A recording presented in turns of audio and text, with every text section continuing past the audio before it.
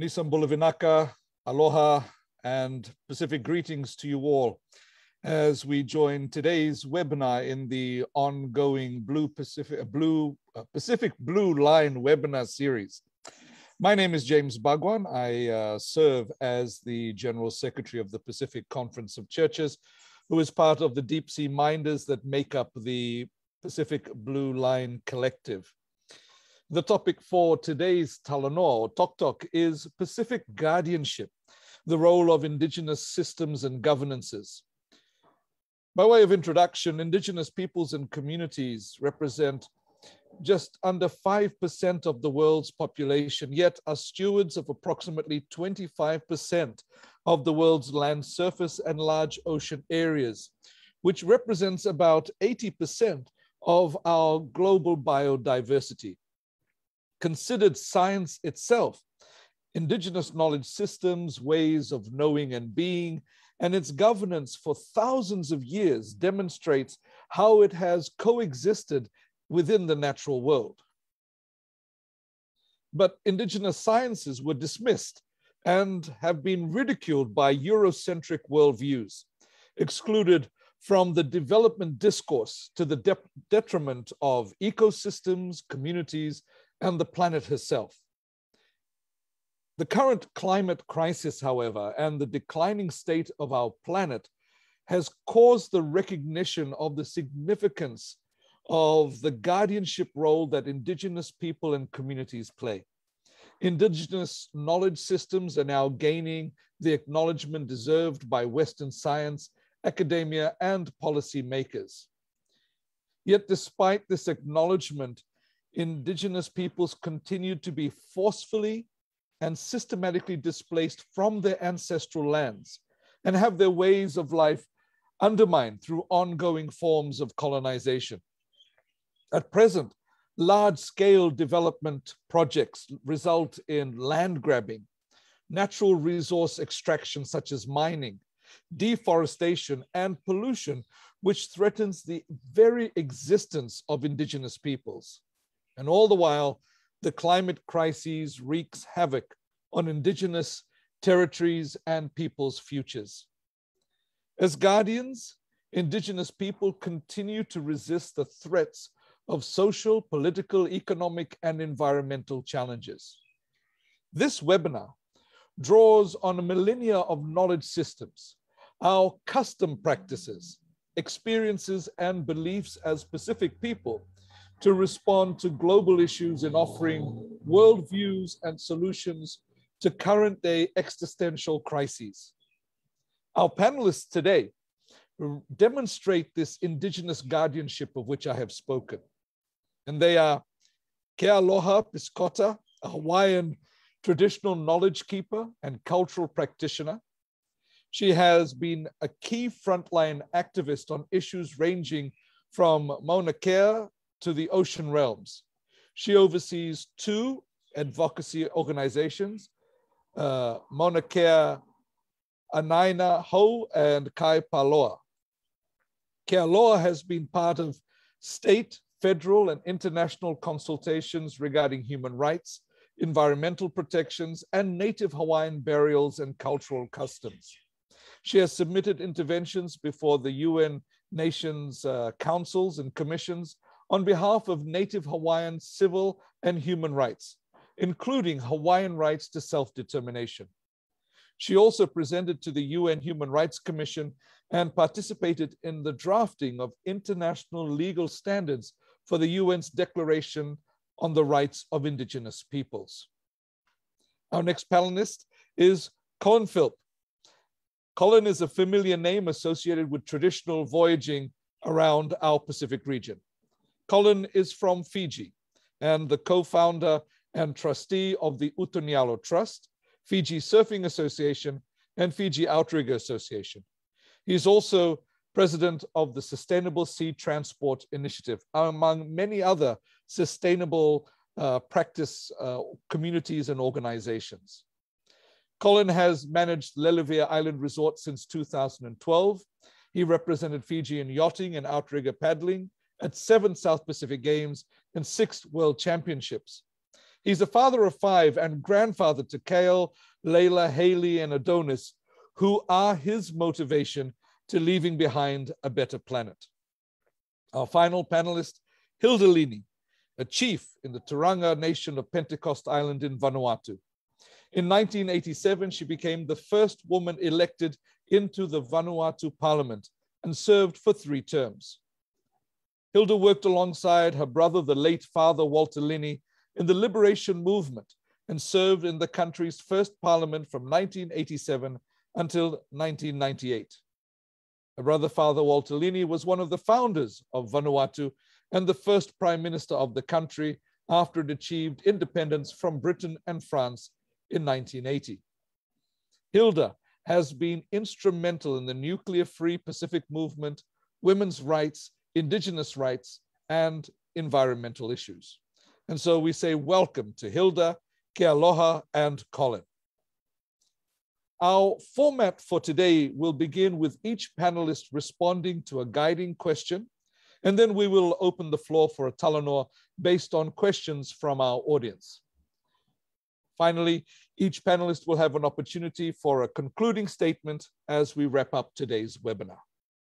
Our first panelist to speak today is Colin Philp. Colin, it's wonderful to have you with us, and it's a journey through traditional voyaging that you continue to advocate for healthy oceans, the environment, for sustainable tourism. And I'd like to ask you to share with us your journey on traditional voyaging and what it led to the global recognition for sustainable sea transport. Thank you. Bula vinaka, Padre, and Bula vinaka viewers and fellow panelists. Firstly, thank you for the opportunity to share my journey with traditional voyaging and sustainable sea transport.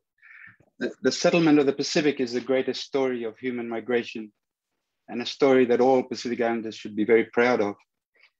Our ancestors were the bravest and wisest explorers that ever lived, crossing an ocean that covers 1/3 of the Earth's surface, an ocean that today provides 70% of the global fish catch.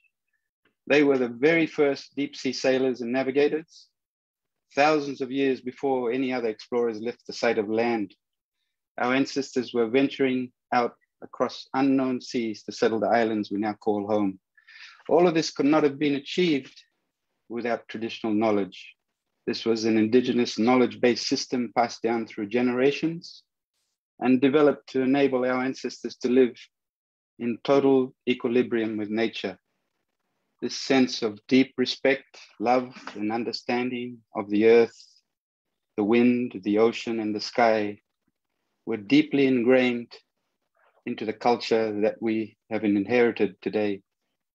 So as ancestors of the greatest navigators that ever lived, our challenges in the last century have always been about navigating change and adaptation to the world we live in now.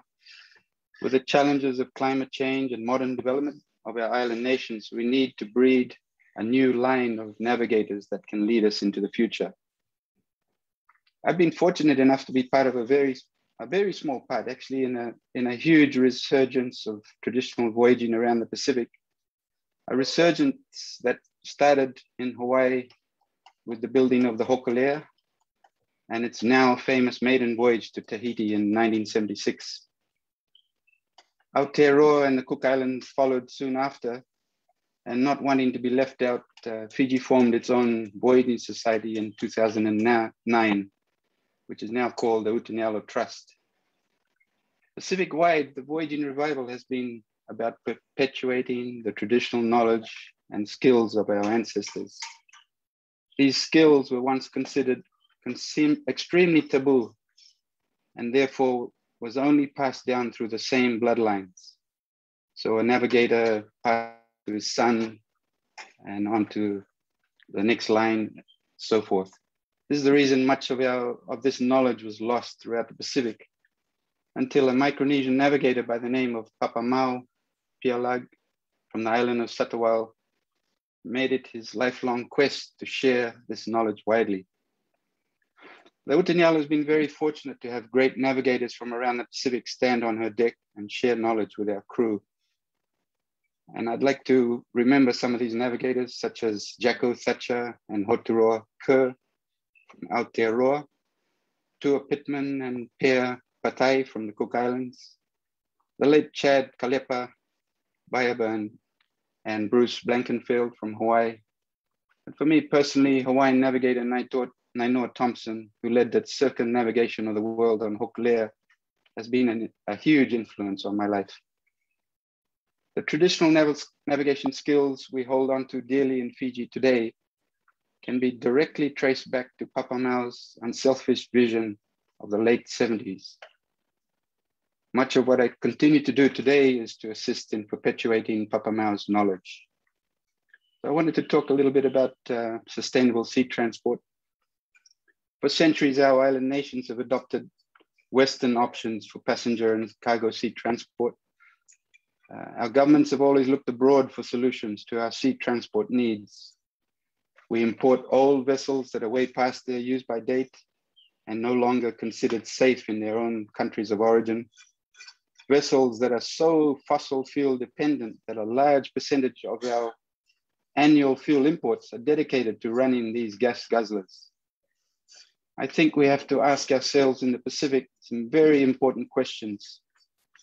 Have we forgotten who we are? Are we not direct descendants of the best sailors and navigators that ever lived? Why aren't we seeking our own Pacific solutions to our sea transport needs? And surely we have the answers in the Pacific, and we don't need any more internationally recognized consultants to show us how it should be done. And lastly, why should we accept foreign aid that is tied to a predetermined outcome? I am part of a small group of like-minded people that recently got together to form the Sustainable Sea Transport Initiative in Fiji. We are a non-profit working to completely revolutionize sea transport in the Pacific. We are currently working on a pilot project in Fiji that will include the use of sail and electric-powered vessels. But more importantly, we intend to offer solutions to outer island communities that is based largely on traditional knowledge and integrated and weaved into modern technological systems.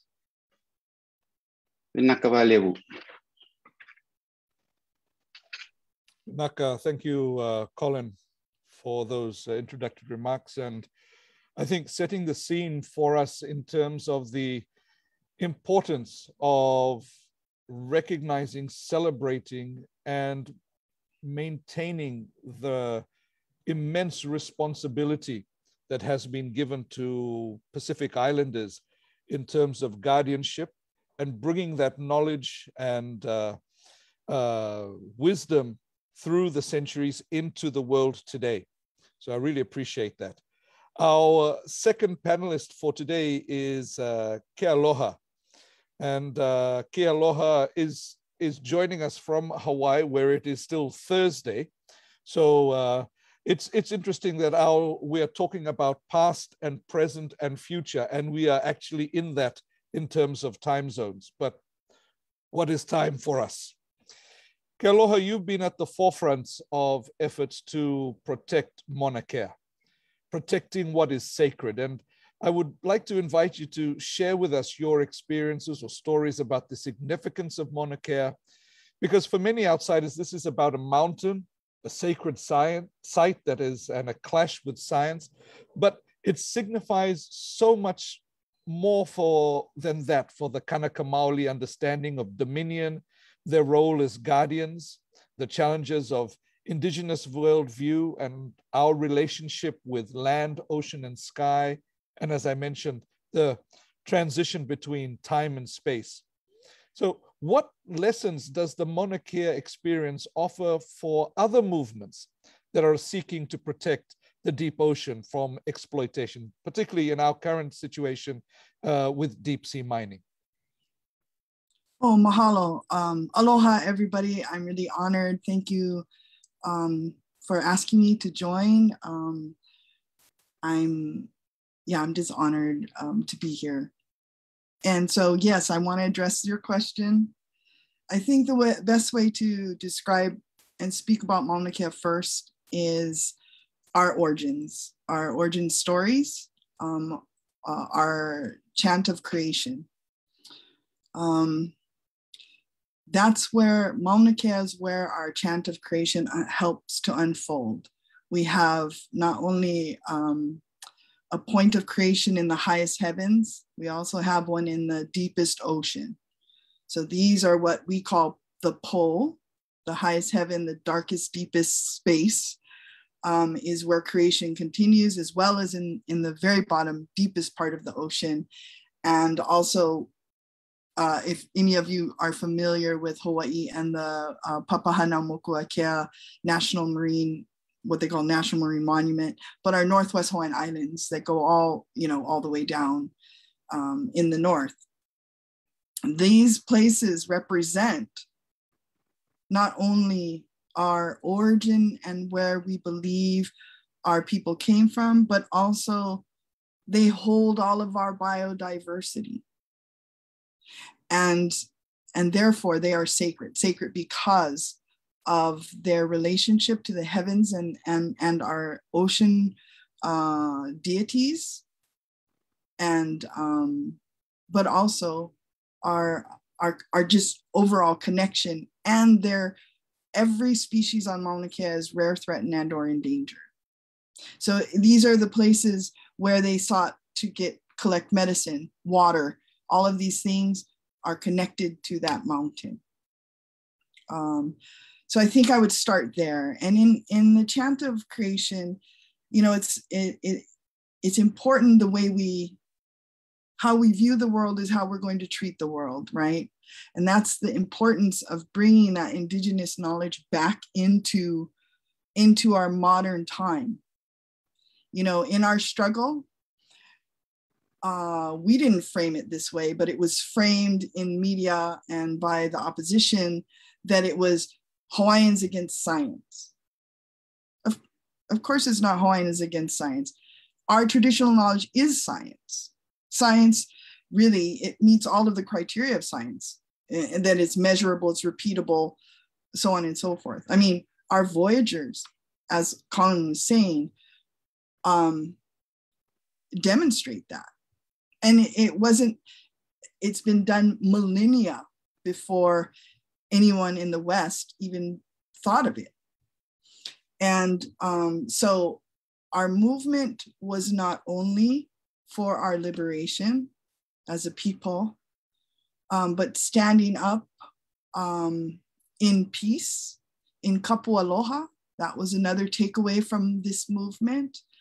And it was our version of joining in with the global movements that were happening, from Standing Rock and Black Lives Matter and all of these things. It's our native way of standing up and joining the global movement regarding everything from climate change to racism and colonization.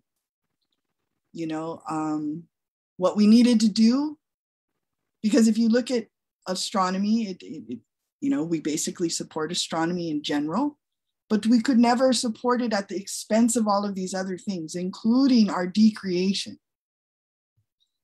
People need to understand that when we're destroying the earth or all of our sources, we tried to change the paradigm here by saying Mauna Kea is not a resource for our water, it's a source for our water. So it's not just resources that everybody's looking at. Resources assume exploitation. So what we're trying to do is flip that paradigm and say, no, these are sources of our life. Our Moana Nui, our Pacific, is our life. And quite frankly, it's a huge element that needs to be kind of unified and collectively protected, because one of the views is that because the ocean is free, it's exploitable. That the ocean is, how would you say, that it's controlled by no one, right? Especially in the deep ocean, right? Near shore, we have some regulation, but out in the high seas, no more. But I think it's the reverse. Because the ocean belongs to everyone, it must be managed for everyone also. So that would be my starting points. And that's why I'm so honored to join here, because I really do believe we need to not only stop extraction, but change the mindset around going back to our sources, you know, rather than resources, the exploitation. The exploitation in Hawaii goes anywhere from the prospect of the ocean mining to just destruction and forcible relocation of our people from our land. You know, and we have the longliners and the Navy sonar and aquarium fish. It goes all the way across. But once we start turning that around and going back to the source and going back to participating in not only restoring, stopping extraction, but seeking to restore abundance, I think, because our oceans and our world needs to be more than just surviving. It needs to be thriving and restoration of abundance. So anyways, once again, I'm so happy to be here, and I'm honored, and thank you for this opportunity. Did I answer your question? Oh, definitely. Mahalo, mahalo, mahalo Kealoha. Yes. I think that that key issue about the need to shift from thinking about resource to source. Mm-hmm. And the challenge that we as Pacific people need to stop thinking just about our survival, but to stand firm for the flourishing of all that we are a part of, the land, the sea, and the sky. So thank you very much for your introduction intervention. Hilda, you have been formidable in your role in the formation of an independent modern state of Vanuatu. A significant part of that state that struggle was about taking back control of land in Vanuatu. And I would like to ask you to share the significance of land, what land means for the people of Vanuatu, and why is that the foundation of the Melanesian systems of ways and of being. You've gone from being a civil and political leader in a Western system of democracy and governance in your country to assuming your traditional leadership as a chief of Turanga, the Turanga Nation.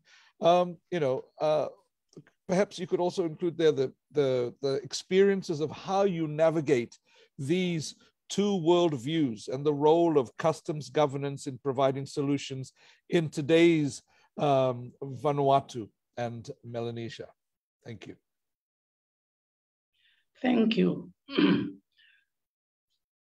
Tomai James, Tomai Kealoha, Tomai Colin, Tomai Joy, and Tomai everyone who is listening. I acknowledge the indigenous keepers of the ocean continent, which was once called by Father John Doom. He called it ocean continent. And that's to remind us of where we come from and the responsibility that we have to the ocean continent. Thank you for the question. Land was the main issue that we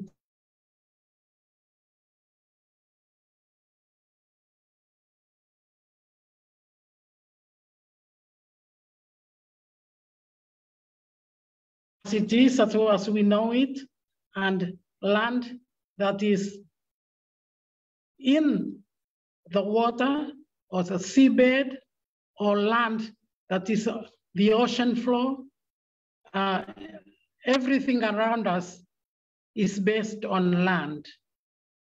And when the British and French were subdividing the land and giving it away, we had the biggest demonstration here to stop them from subdividing.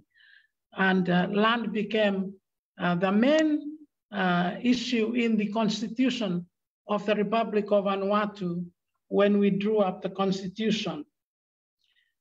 Here in Vanuatu, Article 73 and 74 of our constitution states that all land in Vanuatu belongs to indigenous owners. And the rules of 74 says the rules of custom forms the basis of ownership. This means that everything on the land, in the land, on the seabed, and the ocean floor belongs to indigenous owners according to creation law and custom law. Now, what is the situation today?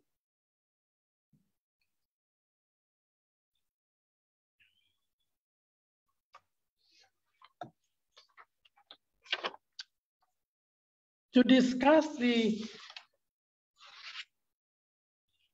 we need to understand the life of indigenous communities and their status at the time of oppressive colonization and Christianization.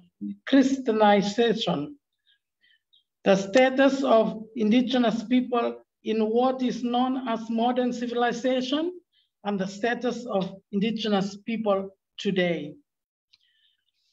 I want to tell you about an indigenous community because it's still living as it is today, where most of us come from Christian villages and communities. I come from an island where there exist two original indigenous communities. They believe in universal creator, they observe creation law, they live with natural environment, and are keepers of their language and culture. The young learn to speak their mother tongue from their mothers. Women live in family dwellings and are responsible for transferring knowledge to girls and young women. Men live together in a men's house and are responsible for transferring knowledge to boys and young men.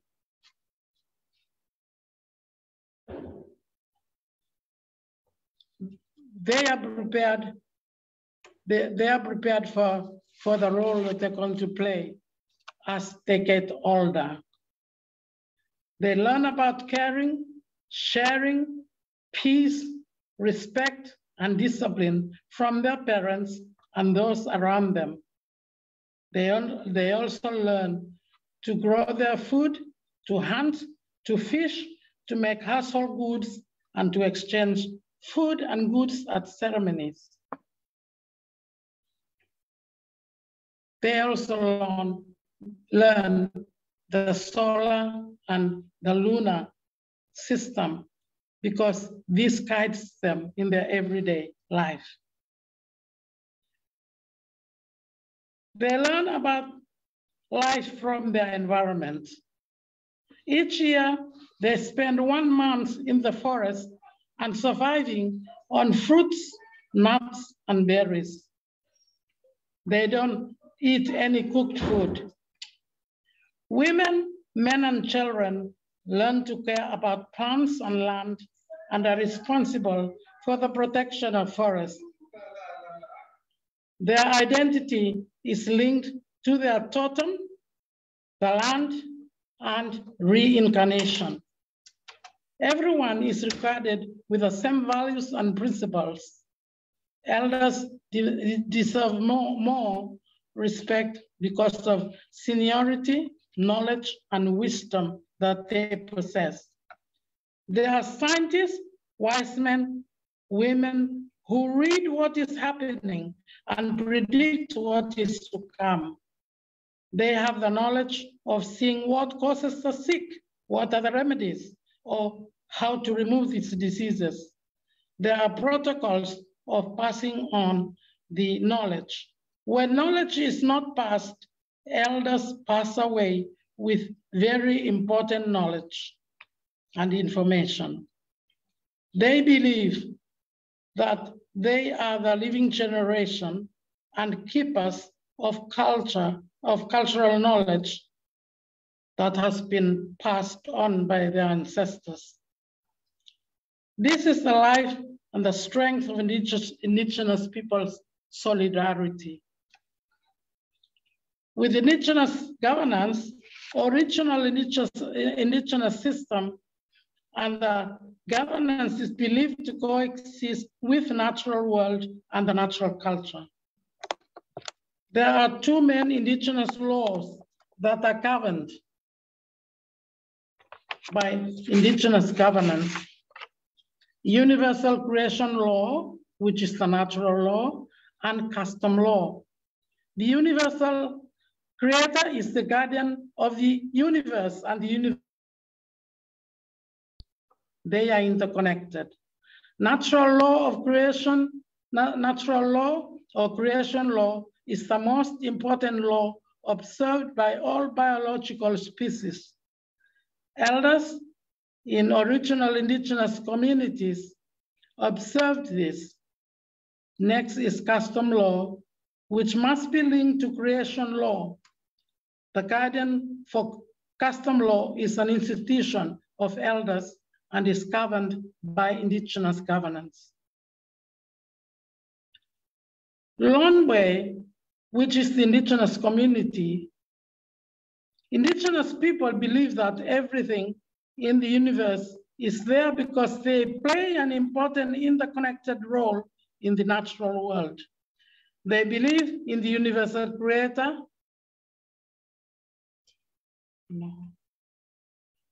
They believe in the universal creator as the guardian of the universe and the universal law of creation that regulates the natural governance, the natural role of planet Earth, the natural role of the ecosystems, the natural role of the entire environment, natural role of biological species, and it also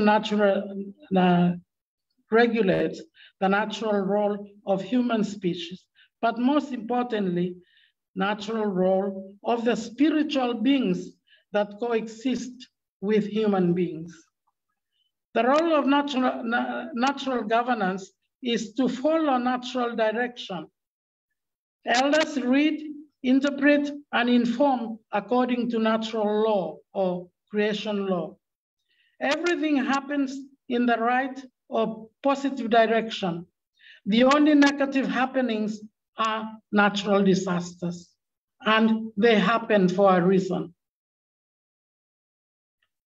For example, when there is no respect to the natural function of governance that regulate planet Earth, the ecosystems, the land, the environment, the human species, and especially the destruction of sacred places and their spirituality, then we find there is damage to the ozone layer, and climate warming is now affecting climate change all over the world.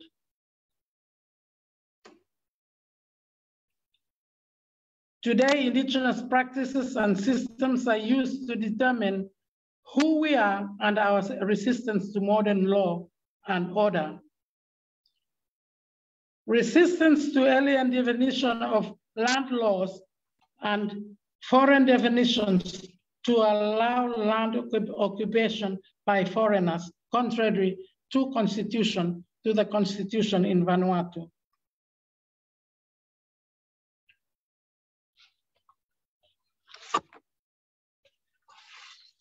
I believe that a belief system has to be right at the beginning. Most people now live by the Bible and the modern laws. We need to fight for our identity, our language, our culture, and our land, to defend our future for the sake of our future generation. Thank you. Tabeana. Thank you, Hilda, for your sharing this afternoon, and some very important issues that you have reminded us of, as that interconnectedness of land, sea, and sky, and that we're all part of it. I really appreciated the sharing from the learning of the experience of the development of statehood in Vanuatu, and the question around land not being the property of the state, but belonging to indigenous communities. And you mentioned and highlighted also the significance of transferring and sharing, inculcating that indigenous knowledge, indigenous wisdom, custom law, natural law. And you know, the challenge around ensuring, I guess, from Vanuatu and looking at the rest of our region, that these things that are inculcated are not just rhetoric that we talk about, but that they're lived and practiced. And you shared those examples. And the inclusion of our indigenous spirituality, what in the Western world should be understood as metaphysics, the physical and the beyond physical experience and recognition that indigenous communities have. So thank you very much. Thank you, Tumas, for that intervention. We already have some questions from our audience, both who are watching in the webinar and online. And so a first set of questions, and this is for all panelists, so you can each have an opportunity to respond if you like. The question from Kalpana to all of the panelists is really around indigenous specific traditional governance in terms of enhancing and supporting good governance and protection of resources in our region. And she asks, are there existing indigenous governance proverbs, laws, and practices that are related to good governance practices in the Western context, which can bridge that gap between Western contemporary concepts of good governance? And how do we give that narrative? How do we take that indigenous specific narrative of good governance to our Western understanding, and vice versa? How do we manage that interaction to ensure good governance practices? So who would like to answer that?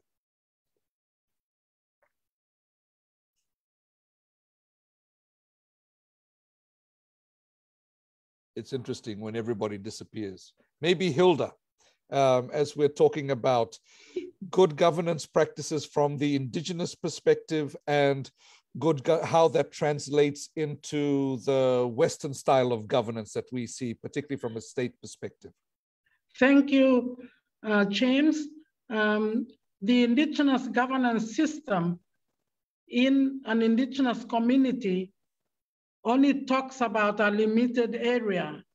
And for me, there is practice of the good governance according to the area and the people concerned.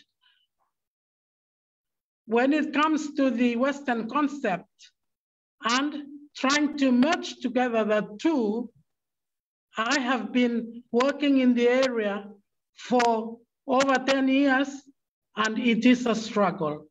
It is a struggle because the Western governance system does not recognize that there are good elements in the indigenous governance system that should be married with the Western governance system. So I'm still working in on it, but it is a struggle. Thank you, Hilda. Kealoha, you touched on one of the challenges of this as well in your intervention, where you talked about how in these imposed, I guess, governance systems and practices. There are these boundaries that, from our indigenous perspectives, do not exist. You know, and then you suggested this flip. What are your thoughts on this issue? I would agree with, you know, Hilda as well, that it's very difficult. It's like living a split mind, right? Because we have to know American law. In our case, it's American law, right? Because we were that other part of the divide from Britain and France and, you know, division of the entire Pacific. And I think one of the things that many of my people, we've had conversations about, how do we, you know, just because they divided it doesn't mean we're divided. So we need to go back and reconnect with our brothers and sisters of Moana Nui, the whole Moana Nui, because we should not be divided at all. We should be unified. But so let me get back to the question. I believe that having the strong cultural base, indigenous base, spiritual base, when we stay in that realm, as we look at the landscape and even the political oppression and how it's coming at you, like for example on Mauna Kea, we faced off using our own cultural value of aloha. In other words, you're not going to, you're pointing a gun at us, but we are not going to stand down, but we will stand in aloha. And I think those values are that give us the strength of not only our ancestors, but the deity, the Akua, creator, to continue to move these things forward, even through the bumpy roads of having the West kind of sitting on top of you. You know, we're trying to break through that. But it's hard. Sometimes we feel very kicked to the curb, in triage mode, not able to even take care of oneself, you know, and or your family, or all, for all of those reasons. But I do think, like in looking in the ocean question, right? We need to even utilize some Western law to help. Ancient law, like Roman law, public trust doctrine, right? Which basically holds that no one entity can dominate or control the extraction of one thing, because it belongs to everyone. But we need to start articulating that out there in the world, saying, listen, the ocean must be managed on behalf of everyone. Even in, because codified in Hawaii law is what is known as the public trust doctrine, along with the precautionary principle, which, you know, I see that a lot being brought forward. But in the public trust doctrine, what we're trying to do is get the recognition that public trust doctrine bars any exclusivity, or can challenge exclusivity, based upon the fact that the ocean belongs to everyone. And so if they negatively affect one thing, it means they're going to negatively affect all of our ability to use and enjoy the ocean as it's supposed to be. In other words, even to grow the ocean, grow the abundance of it. So, you know, it's tough. It's tough no matter what. But I think actually indigenous people are rising up in that way, and they're moving that dialogue, even for those who are mostly in the West. I mean, they're learning it from our opposition and resistance to it as well. That's what I would say. Yeah, thank you. Mahalo, thank you. The challenge that we have to place to them to not only see things from their perspective, but to recognize our stance. As you said, the response, standing strong, standing in opposition, but standing through aloha as one practice to be recognized from the other side.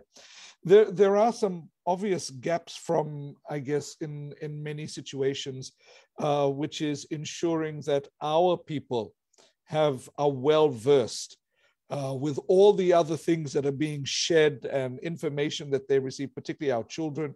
There are some gaps that perhaps is there in terms of the education or re-education. Colin, in your work in not only sustainable sea transport, but sustainable tourism, this challenge of being able to translate traditional practice, traditional knowledge and wisdom, and good governance into a Western sense, I guess with legislation and other things. What's been the challenge for you in that? I think, speaking from Fiji's point of view, we've inherited an education system from our colonial masters. And firstly, we don't recognize who we are and where we came from. And, everything I talked about traditional navigation is not recognized in our school curriculum. So, as navigators, if you're trying to navigate somewhere, you first need to know where you're coming from. And, it's very practical, in a very practical sense. If you're heading out to sea towards an island beyond the horizon, you always want to know where the safety of home, so you can return there. So, in that context, I think we first need to understand who we are if we want to know where we want to go in the future. Naka. Naka, Colin. Thank you to our panelists, to the response to that series of questions from Kalpana. Very challenging, particularly for us if we don't know or don't celebrate and recognize that indigenous knowledge and wisdom within our country, within our communities. How can we bring that into another style or another form of governance? I'd like to thank all of those who are putting questions into the Q&A and making responses. I have a question from Pefi Kingi, and the question really is around intellectual properties, the regional, national, local, tribal, familial need to ensure rightful stewardship, ownership, to ensure indigenous protection and sustainabilities. Kingi reflects on the complexities regarding customary ownership, is that some of our Pacific people have taken on or assumed what she calls the palangi or haole interpretation in the governance practice.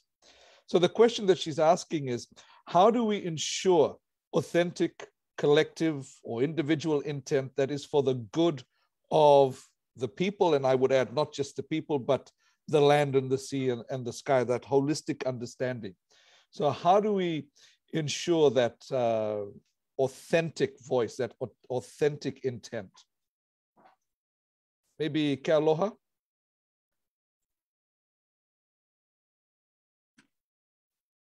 Sorry, excuse me. I wasn't fast enough. That's okay. Yeah, I have to think about that. I think there's different reasons for people to come from different perspectives. Part of the definition of colonization is that we are not able to freely choose our political systems, our cultural systems, or, we don't have self-determination. So I think part of the work that everyone has to do is decolonize our mind and also decolonize our ways. And the traditional ways are very important because people don't know where to fall back on. So when they're seeing traditional and cultural practitioners to go back to actually go forward, right? To go back to our ways of knowing and being and living, more are able to come on board. But we're in this crossroad, you know, where people still have to pay their rent. They still want to go and get a Western education so that they can follow up, you know, but I think collectively as we build, as Colin said, going back to our roots to know where, find out who we are so we can know where to go. I really appreciate that, because that is what we're all doing. And like I said, you're having to juggle too, but we can do it. We can, you know, and we just need to, and not be afraid to, you know, show our vulnerability when we have it, but also to come from positions of power on things we do know. We do know how to restore abundance to our oceans. You know, we do. And we can do it. But there again, there's these blocks of government saying, well, Hawaiians, no, you don't get to do that. You know, we have very similar laws where all of the land in Hawaii is held in trust for the betterment of the condition of Native Hawaiians and the general public. But it says it in the law book, but it's not being manifest in our world. So that's what I'd like to say. We just keep moving it though. Yeah. I think that's an important issue. Thank you, mahalo, Kealoha, for recognizing the, you know, it's there, but it's not being practiced. It's not being implemented. It's being almost pushed aside for the interests of a few. We have a question from Marioni and a similar question from Oliver that I'd like to put through, and I guess this is about the appropriation of knowledge, narratives. You know, we talk about cultural appropriation. Marioni asks, how can we ensure that our indigenous narratives about guardianship and stewardship does not get captured and used by harmful agendas, by Western governments, development partners, mining companies who want to grab ocean resources? And Oliver adds really around a question around deep sea mining companies pushing the argument that the deep ocean exists beyond social and cultural realms. And how do we challenge these arguments from Pacific ways of knowing, being, and belonging to the ocean?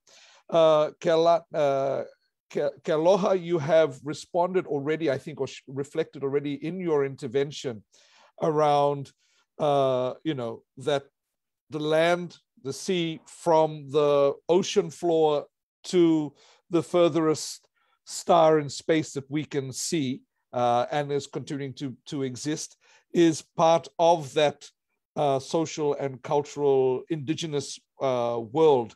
Hilda also referred to that.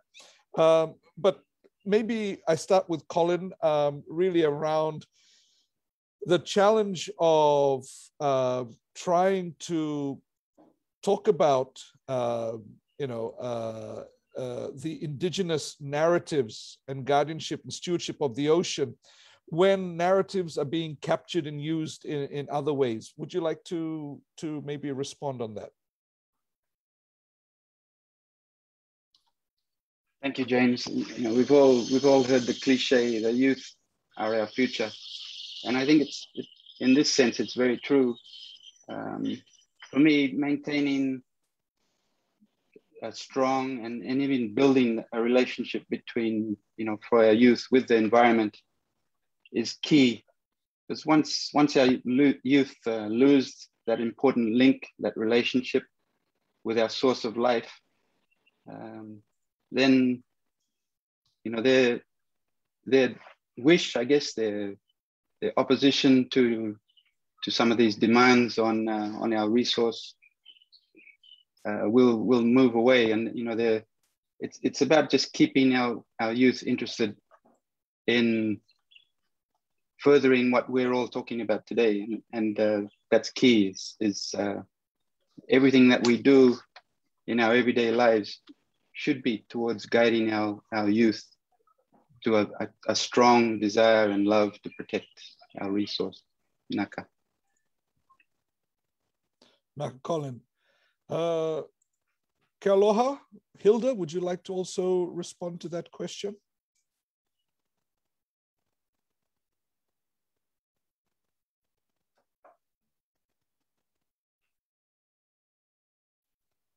Hilda?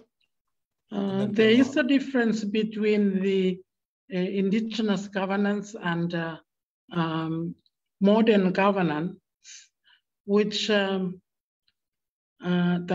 difference is that indigenous governance is governance for all, everything.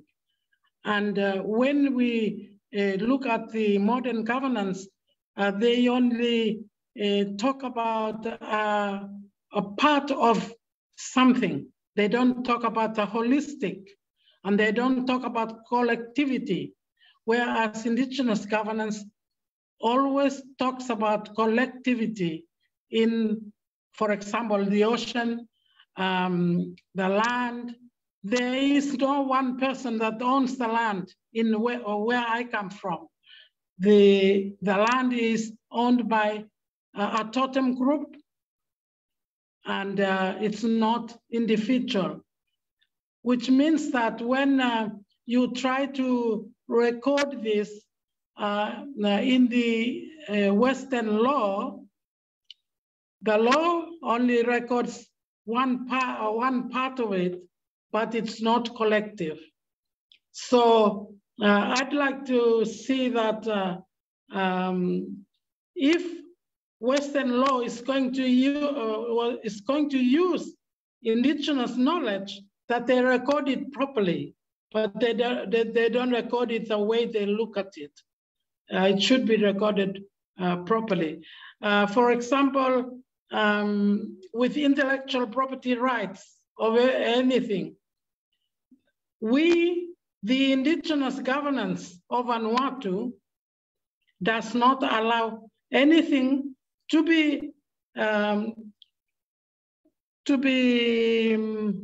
legalized according to Western concept. And I'll give the example of the indigenous writing which we have. When it came into reality in 1993, we decided we are not going to register it. It belongs to the people, to the indigenous people, and it's not to be registered in the Western law.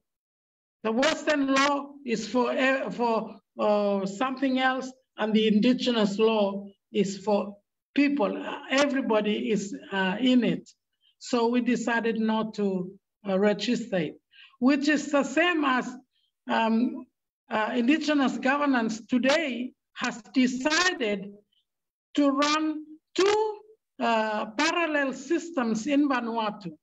The indigenous system has its own governance, and the Western system or modern system has its own governance.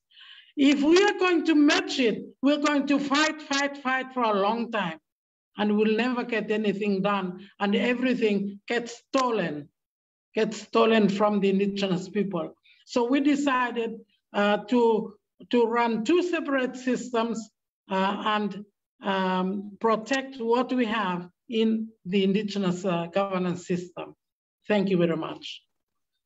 Thank you, Hilda. Kealoha. Yes. Oh, sorry. I'm not. Oh, yeah. So sorry. That's right. There you are. My clicker. No, what Colin and Hilda said is beautiful. I think it's absolutely true. When we're thinking, we have a quote at home, or I forget what they're called, but it's basically says this: the land is the chief, and we are its servant. Yeah. So we become subservient to the needs of the land, because, you know, we can't live without the land. The land can live without us, but we can't live without the land, or the ocean for that matter, right? And so there is a lot of expropriation. and abuse. And I think basically when all three branches in the United States system starts to fail, it really is the rise of the people that will stop the abuse. But it has to come kind of organically and naturally, and be inspired by the land. And so, and the other thing I wanted to say is, actually, I think I forgot my last point, but main thing, as long as we're going back to the land, staying and conspiring with Papahānaumoku, Earth Mother, Sky Father, I think we are the children of that divine union, and so we keep that going. It's the only way to do it. I mean, in my opinion. And when the companies try to argue that the deep sea is outside of the human realm, we need to ask them and say, well, you're going to profit, aren't you? So it's not outside that realm, but it's within our creation. And that's where we have to keep upholding the creation for all. Because when we pray, we don't just pray for Hawaiians, we pray for everyone in the world, right? So we have to maintain that position of power and stop them when they are abusive. We just have to. The expropriation and the misuse and the contamination of what is righteous into something that is unrighteous, we have to continue to just stand up for it. Mm-hmm. Thank you so much. I think that the necessary or the necessity for us to, regardless of where we come from, when we see the injustice, to be able to stand up and allow that. I think that's something that has been suppressed quite a lot through colonialism, the suppression of narratives, not just as a form of colonialism, but systemic racism. These are key issues that come up, and so thank you so much to your responses to that particular question, series of questions from Mariani and Oliver. There's a question for you, Colin, and Hilda referred to this in terms of the capturing of indigenous laws, and how you do that respectfully and holistically. This is really in regards to retaining important traditional knowledge in navigation using modern documentation methods and training. Of course, oral tradition is there, but is there a respectful way to digitize this process? What are your thoughts on that? Yeah, I think for us, sustainable sea transport using traditional means in the modern world needs to be accepted by our the Marine Safety Authority agencies in the Pacific. And so it's about merging the traditional knowledge with modern safety practices, so that we're basically removing the excuse for them to say, no, you can't use that vessel, it's not seaworthy. When we all know that these vessels are very seaworthy, and we've proved that with the long ocean voyages that we've done. So yeah, I think that's the key, and that's what we're working on here in Fiji. Is again, for instance, the syllabus training book that we put together for our village canoe program. We basically worked off the world sailing syllabus for teaching sailing, and we've adapted that and adopted it for our own traditional canoes. And that's what we're using, in the hope that even one day we could include a traditional design into the Pacific Games, rather than using imported Western style vessels for racing, that we can actually adopt one of our own Pacific designs to be used at the Pacific Games, using these world sailing class rules that we've adopted. Naka.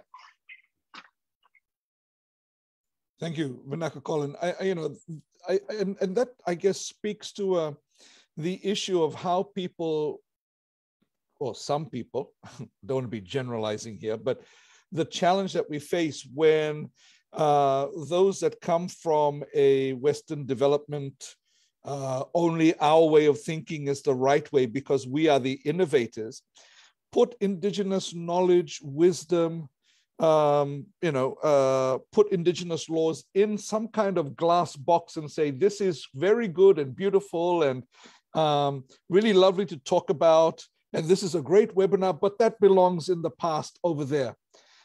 It cannot connect to today's world, to the modern world. But what we're talking about is recognizing that indigenous knowledge is innovative because it deals with what's in front of us. It's dealt with that for thousands of years as we have progressed or as we have moved along in time. It allows us to go back and bring that knowledge and wisdom to the situations we are facing today. Now, we have a question from Margaret talking about or asking from a perspective of preservation of indigenous wisdom, practice, and knowledge systems. Are there models that can be shared for reconciling intergenerational challenges? Because that is a big challenge for us. Colin referred to this. Hilda has referred to this. How do we have that intergenerational dialogue so that it's not, just us over 30, 40-year-old people and up that are having those conversations? Another of our audience talked about how do we bring these things back into our formal and informal education processes, but particularly the formal education process. Colin, you referred to that. Maybe Hilda, you could respond. How do you bring that? How do you bring this knowledge and make sure that it's passed down to the next generation and that it's recognized as important? All I can say is that in the indigenous system, it is being done to be passed down to the next generation. It depends on who does it, who is ready to go through the process, because a lot of us talk about it, but we don't even do it. And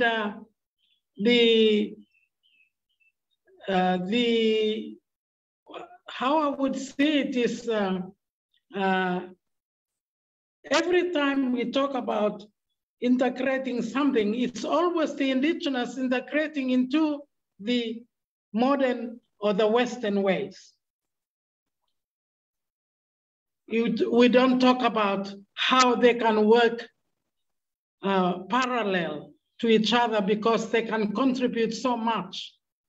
It's always about integrating it into the Western context. And I don't agree to this because I think that is of the past. Today, we should be talking about how can we have two parallel systems working and two parallel ideas working and two systems working. We should be able to find a way how we can make them work, but not talk about getting one into the other, because indigenous people would not want their system or their ideas or their knowledge to be lost in the Western system. If it's a very important knowledge, it has to be kept, and it can only be kept by those who respect it, but not by those who only use it for the purpose of using it, but not respecting it for the role that it has in life. So I would like to say that. Thank you, Hilda. I think that's very important. It ties into a question that another of our audience have asked about academia as a space to renegotiate the dichotomy between indigenous and modern systems of governance. Liliet says, Universities are hotspots for young people to gather, learn, and discuss. Is this possible? What potential, if any, does this have? Kealoha, responding to perhaps what Hilda has been sharing and this question by Lilieta. You know, what Hilda just said is beautiful. It's exactly that. Like, there is this tendency where everyone wants to take our knowledge and conform it so that it fits. Now, in Colin's example, that's a good example, right? Where it can fit, but there's actually a lot of places where it just won't fit. But it's possible that the West needs to learn how to integrate to our systems, and learn from that, rather than, you know, I mean, I was on a Zoom meeting recently where all these people were talking about aquaculture, and they were considering if they should have a subcommittee for Native Hawaiians to come on. It's like Native Hawaiians invented this form of aquaculture that they're referring to. And so we should not be in a subcommittee. We need to be in the decision-making. You know, we're always framed as advisory to all of these groups. And one of the main issues that we have right now in the ocean is that the United States continues to speak for us. And we don't want them to speak for us. We can speak for ourselves, and they also don't have the knowledge to speak to anyways. So maybe again, it's one of those things of how we pivot or how we shift and opening up. But I agree with what Hilda was saying, is that those who respect the knowledge and don't just want to extract things from the knowledge, we need to have systems and ways of holding responsibility to the knowledge as well, because otherwise it gets profaned, and when it gets profaned, then it gets abused, and then it just becomes some dog and pony show that the Americans want to do, you know. So sorry, I don't mean to be. Yeah. No, that's fine. We speak from where we are. Huh? I mean, that's the importance, to acknowledge the struggles that we are going through at this time. Yes. And that is so important, because in our region, in this, you know, this blue Pacific liquid continent that we talk about, we're all in various different spaces or struggles for self-determination. Even if we are so-called independent, we still have those struggles. And therein, I think, is the challenge, you know, being pragmatic, as one of our audience has mentioned in the chat, about how we engage, but also ensuring that, you know, even the way that knowledge is treated is a matter of justice as well. And this extractive nature that we find in the Western development discourse of even extracting that knowledge and taking it and using it for its own gain. We have, I think, with one of the questions that we have really is that, thinking about what has been shared today, our indigenous knowledge and wisdom and practices, our custom law, how then do we approach the issues of sourcing material that people say we need? Is that possible? And what would be the way in which we address this? Because that perhaps is a point of how we engage with some of our governments. Some are very extractive in nature. Some feel pressured to engage in extractive industries because of what they see as economic necessities. But how do we approach that? What is our place? What is your place as guardians, you know, of our Pacific? How do we approach that that space of, okay, there is something that is needed, or whether it is needed or not, perhaps, is the question. Colin. Perhaps I can just start by just saying, probably the best way that we can approach this is just by being united, indigenous cultures across the Pacific, leaving aside our political determination in our own countries. By just being united and working together, we can have a much louder voice. We can all pull together and fight this together rather than on our own in our own countries. I'd just like to say that. Naka. Naka, Colin. Hilda, Kealoha.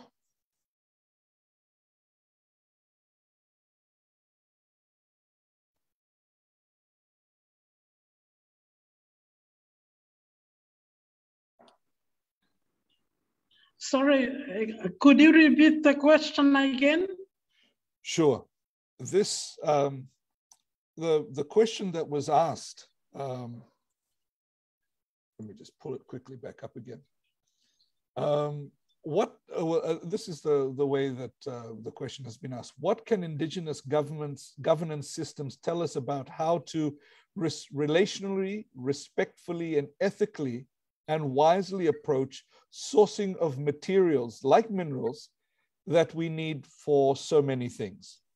How do we then approach this issue of extraction? Thank you. Well, first of all, I'd like to say, who needs this extraction? It's not the people of the Pacific, it's not indigenous people. It's the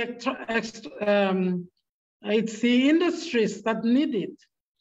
So we should see what needs to be extracted that is going to help everyone, and it's not going to destroy the ocean or the environment. A lot of these things are extracted because they are needed by businesses, and we don't really need it. We, as indigenous people, we live to look after what is going to be available to everyone, what is ours.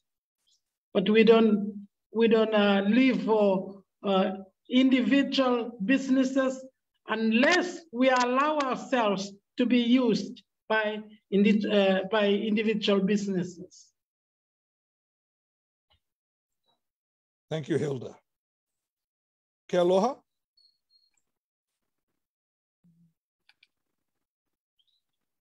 Yeah,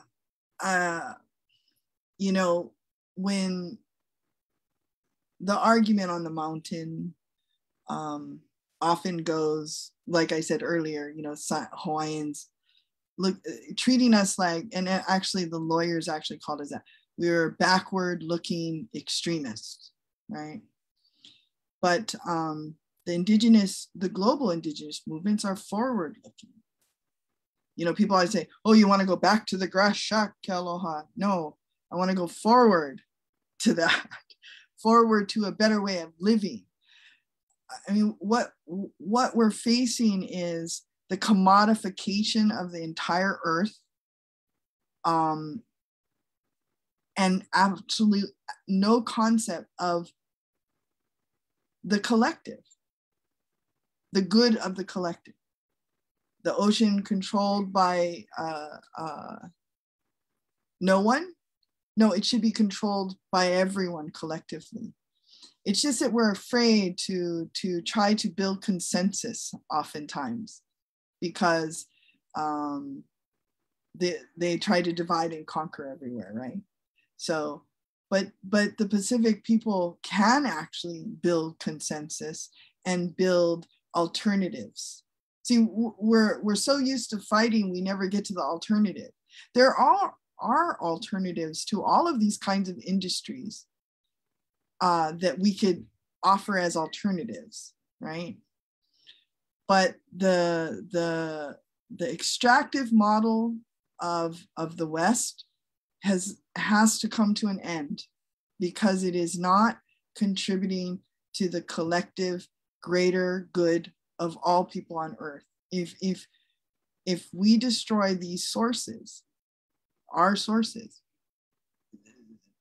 we destroy everything. And so these single industries trying to profit, they love to, put it on us, shift the burden. No, the burden's on you to show us how this benefits the world, rather than us having to go to court and suing them on environmental law or this, that, or the other thing. We need to start shifting it and turning it around and saying, no, you have the burden to prove that you intend to help the world. Not just, because we can see your profit margin. That's profit. We know who that's profiting, but where is it helping the world heal and become abundant?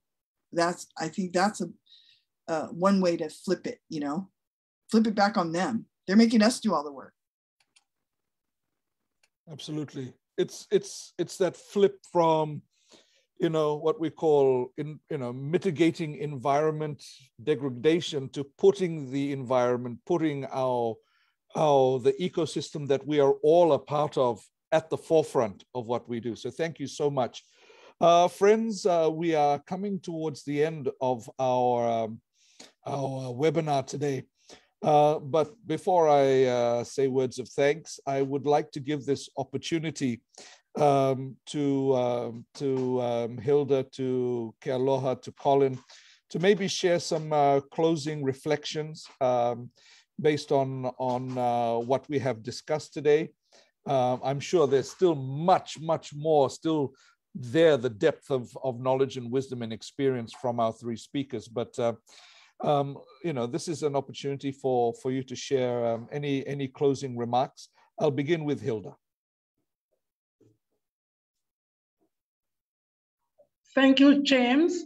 I would like to pick up on what Colin Philp said about getting the ideas from the Pacific together.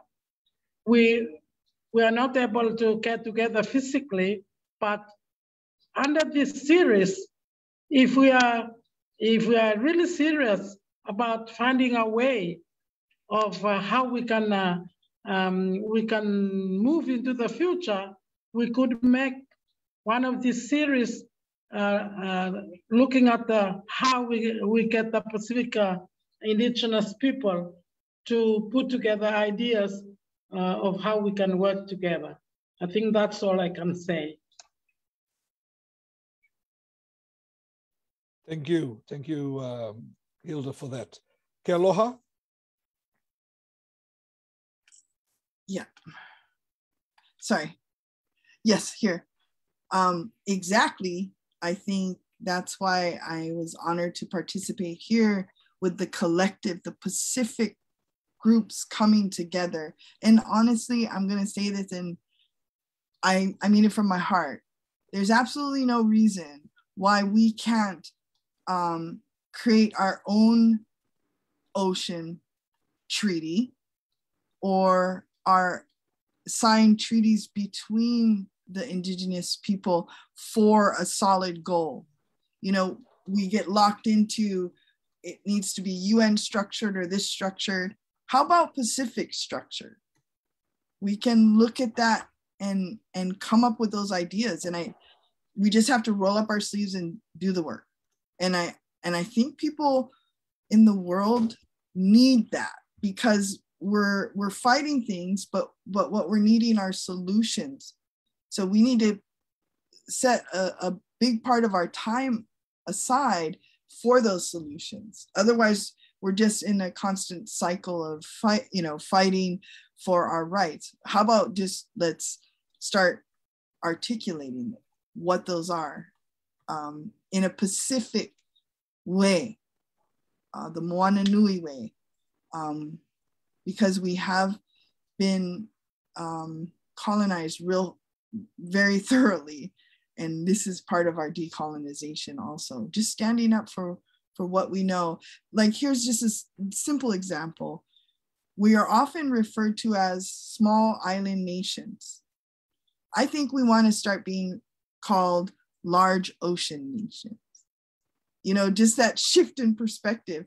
No, we're big ocean nations. That's who we are. You know what this is what I mean. Like these small changes make big difference in our thinking and the way we will want to move in the world. Because we can't just keep waiting for the West to try to fix it, because they don't get to fix what they just are destroying. You know what I mean? So we need to become that alternative that we're seeking. Absolutely, absolutely. We have to reclaim that narrative and change that story and change that narrative. Colin, over to you. Thank you, James. Firstly, I just wanted to say how honored I am to be presenting alongside these incredible women, Kealoha and Hilda. I think Pacific Structured is a great way to move forward, Kealoha. I just wanted to conclude by saying that the ocean is what connects us all, and it is the very center of who we are. And for me, the passing on of traditional knowledge to the next generation is what will empower and equip them to navigate us into the future. And I think that's really the secret to the future is empowering our youth. Vinaka. Thank you, Colin. Vinaka.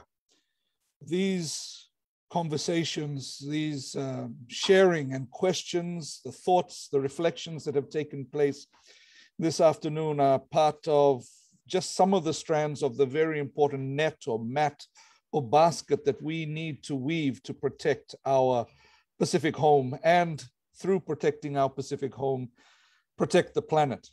And so my deep, deep appreciation to Hilda Lini, to Kealoha Pisciotta, and Colin Philp for your presentations. You have blessed us today with your sharing, with your passion, your knowledge, your deep wisdom and insight into the conversations today. Also our appreciation to our participants who have joined us through the webinar and online on social media. And we'd like to acknowledge those partners that work together to put this Pacific Blue Line webinar series together, the Pacific Blue Line Collective of Dawn, Piango, PCC, WWF Pacific, Pang, and Toucan, and all those that continue to support the many, many people who work in this space, whether they are part of webinars or not, our indigenous communities who are fighting to not just survive, but to thrive. So thank you so much to all of you for participating, for being part of this community and bringing your stories or the stories of your communities, the different communities that of which you are a part, the different pieces of land and sea and sky which you embrace and form this beautiful world in which we live in.